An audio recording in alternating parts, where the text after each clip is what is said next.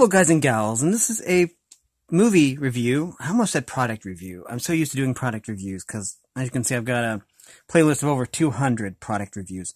And this is a movie review, actually, for Elvira, Mistress of the Dark. I believe this is the first motion picture that Elvira, a.k.a.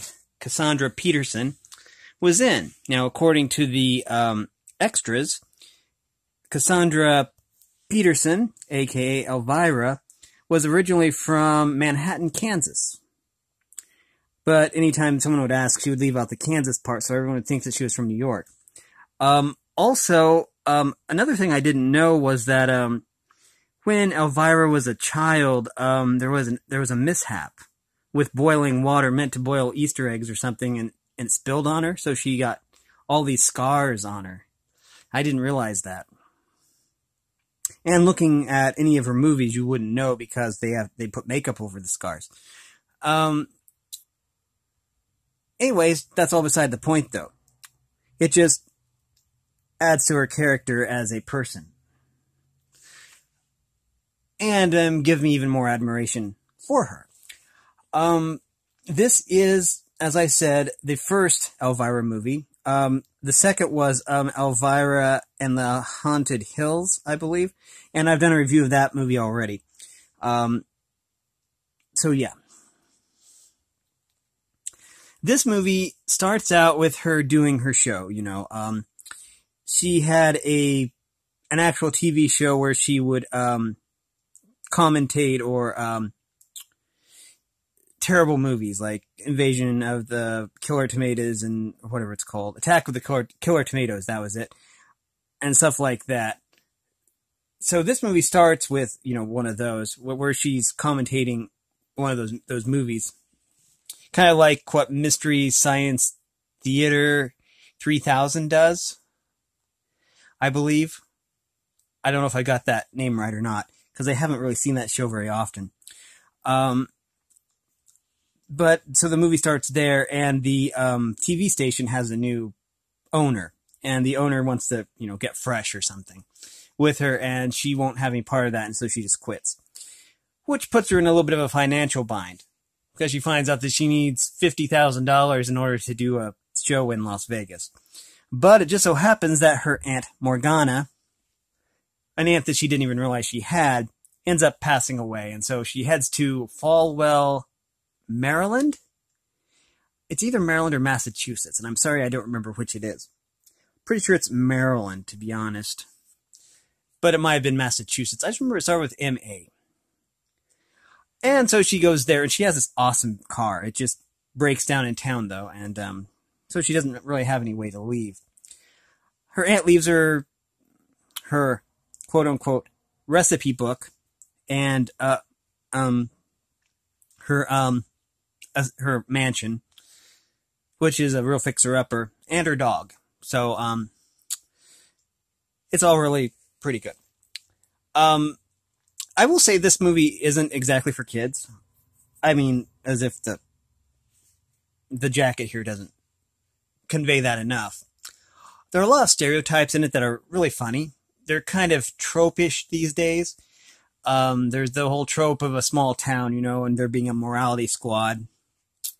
A throwback, I say morality squad or whatever because that was in Guar's movie Phallus in Wonderland.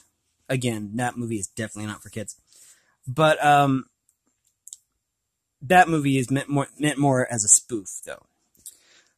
This one, I don't know. I think it's also meant to be a spoof.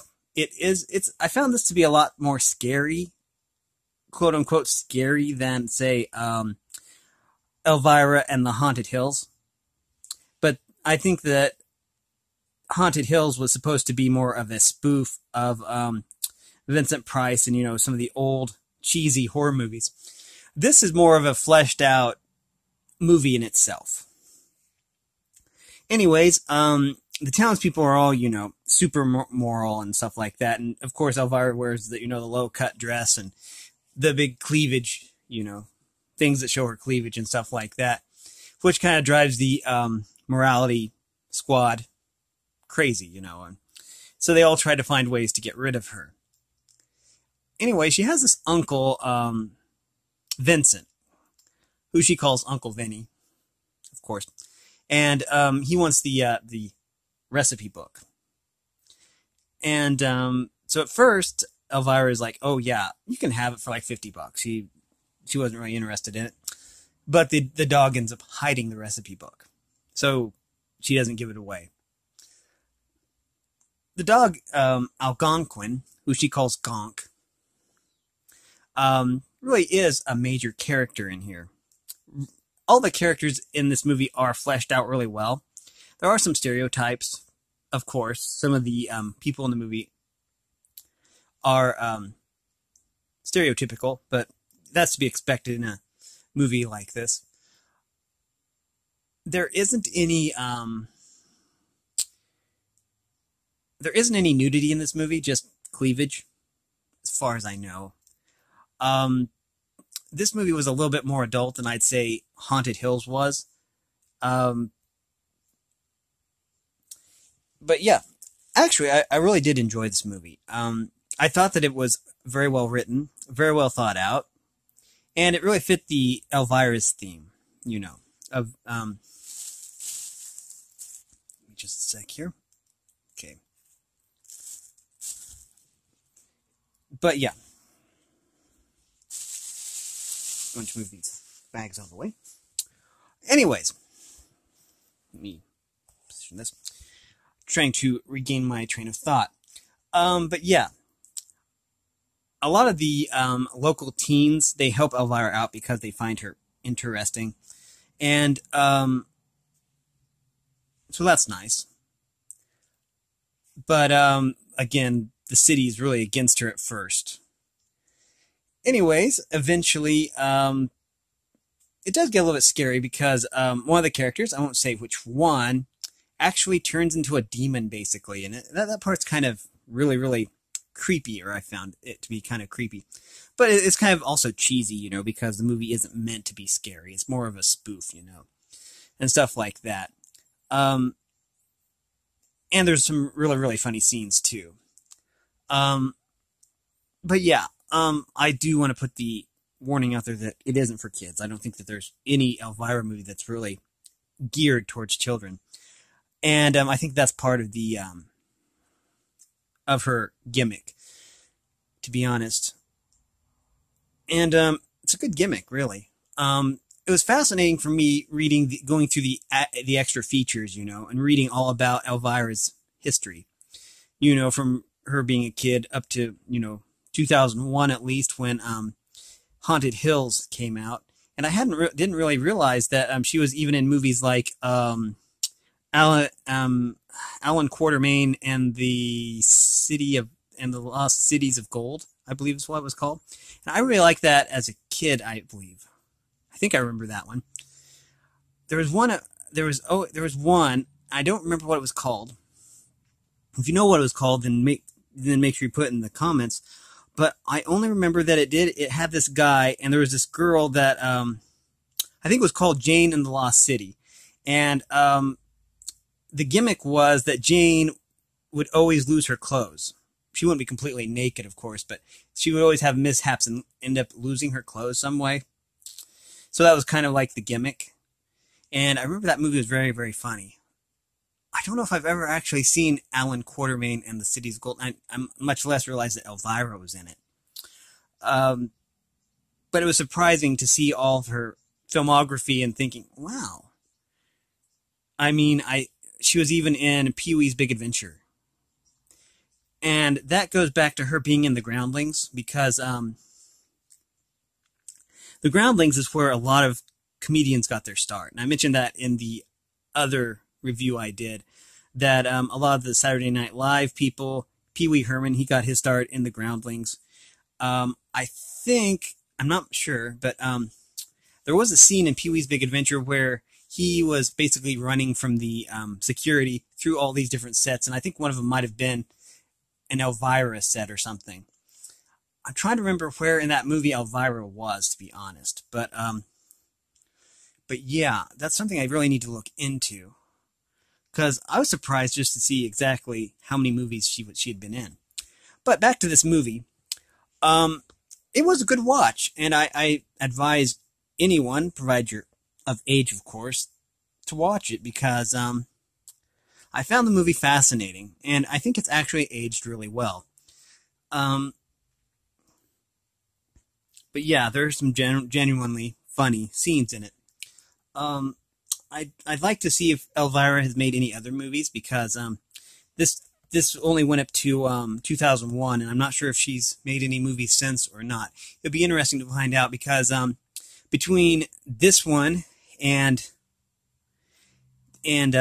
Haunted Hills, it was like 13 years.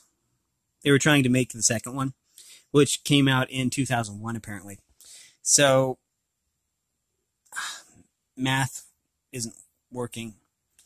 So you just deduct 13 from 2001, and you'll get exactly when this movie came out.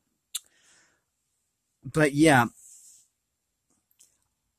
I see Elvira as being a cultural icon. And so yeah. So I really enjoyed this movie. It had a lot of nostalgia for me. And that's one of the reasons I'm giving it such high praise. There's at least benefit towards me in nostalgia. It isn't giving away too much that eventually the townspeople have enough and try to burn her at the stake. And I can say that isn't a spoiler, because if you look inside here, it's right there. They burn her at the stake, or they try to. So, yeah. And that is a plot point. So, that isn't even a spoiler, really.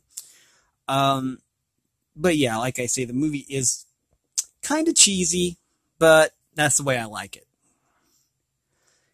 But yeah. So, overall, I think that if you like Elvira, and you should, she's super funny, very talented, and it's really a well-written film, I feel. And it might just be that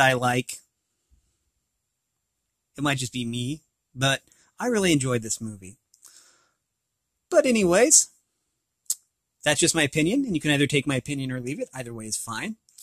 And if you like this content, then hey, make sure that you like and subscribe and ring the bell so you know when I upload. And if you want to support me in any way, all that information is in the description below. YouTube is a full-time job for me. Anyways, thanks for watching, everyone, and have a great day.